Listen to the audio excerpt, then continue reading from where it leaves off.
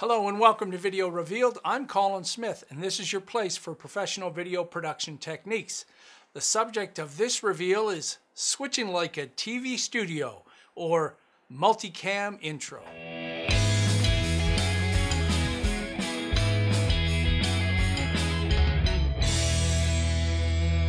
Okay, so what I'm talking about like a TV studio is multi-camera editing, having more than one camera and being able to switch between the two. In Premiere Pro, there's no limit to the amount of cameras you're using. You just have to make sure you've got enough power.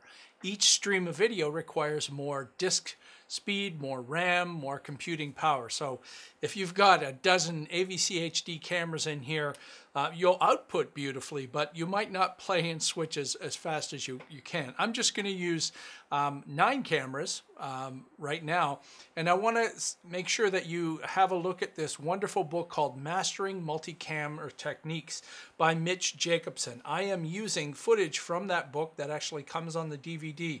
This is a fantastic guide to working with multi-camera editing. Lots of great tips and techniques about how professionals shoot, and you get concert footage to shoot like I've got here. All right, let's go have a look. So here we are in Premiere Pro. I already have a whole bunch of clips over here on the left-hand side, 9 of them.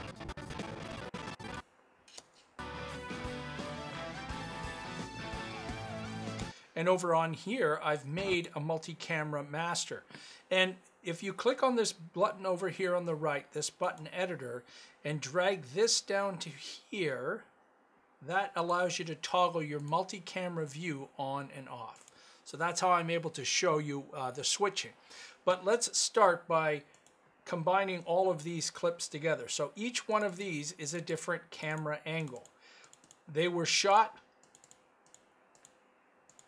all together at the same time. I'll select all of them. Now, you'll notice that I'm dragging from the top and I'm selecting one. You always have to start by selecting one. The very first one you select is the format that the sequence will be made. So if you have a combination of 720p and 1080p and 2K, 4K, choose the first one that is your sequence size. Right click and then choose Create Multi-Camera Source Sequence. Now I happen to have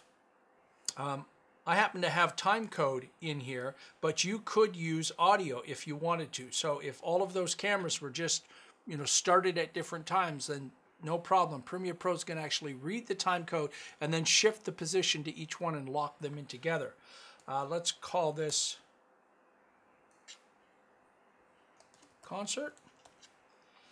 And we're going to use a preset automatically based on it. If you're going to poke around in here, you could run into problems. So my suggestion is to leave that automatic. You can also offset the video frames, the audio and video frames if there is a certain out of sync thing going on, not by syncing what we have, but inherent in the files itself. You can move all the source to a bin. We've already done that before. You can use the sequence settings based on one camera, all cameras, or all switch audio. We're going to use one camera. And then we can either enumerate, use the track names, or use the clip names. Click OK.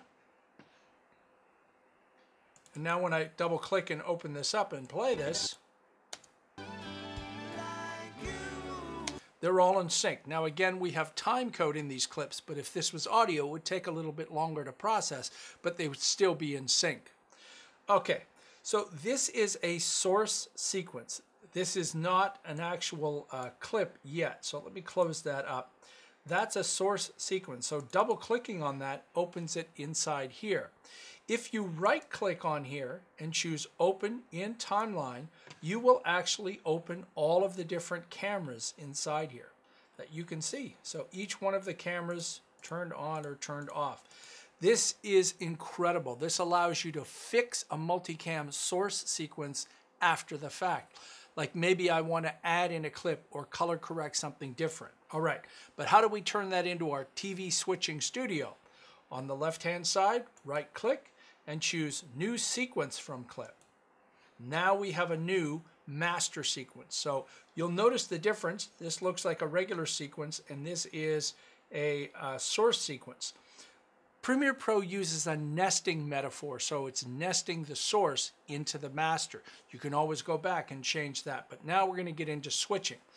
So like I showed you before, this button here, toggle that, and it's also Shift 0, opens that up, and I'm just going to drag this out here. You'll notice that this is yellow, and I'll drag this up a little bit. When it's yellow, it doesn't mean you're recording any of the switches yet. As soon as I hit play, I will start to record the switches. And I'm switching, and you notice that they're red.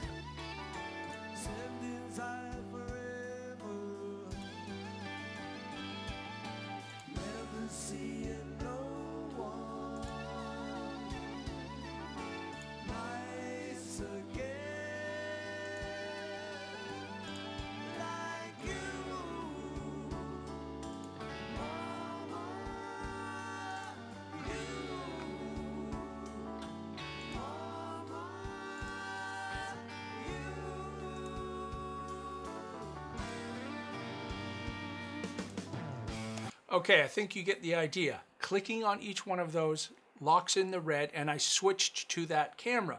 I can also use the keys on the top of my keyboard, not on the numeric keypad, but on the top. And if we zoom in here and look, you'll notice that in the timeline, we now have cuts inside here. So that's our camera cut.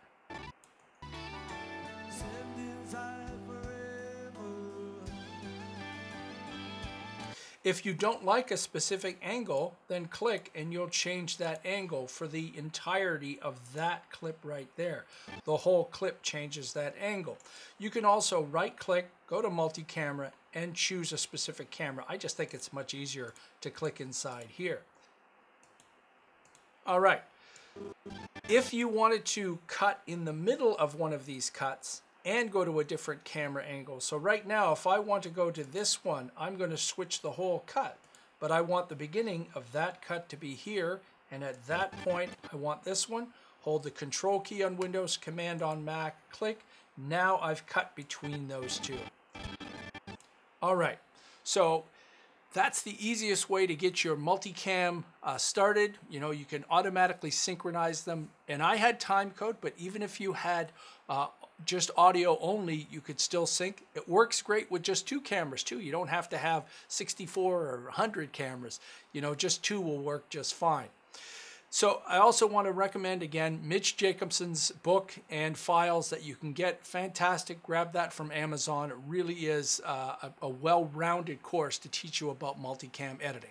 There's way more in Multicam and Premiere Pro, but that's a good introduction to switching like a TV studio. All right, hopefully you found this informative. If you did, then click on the subscribe button to Video Revealed below. If you're not already using Adobe Creative Cloud, then get on over to adobe.com and download your free 30-day trial.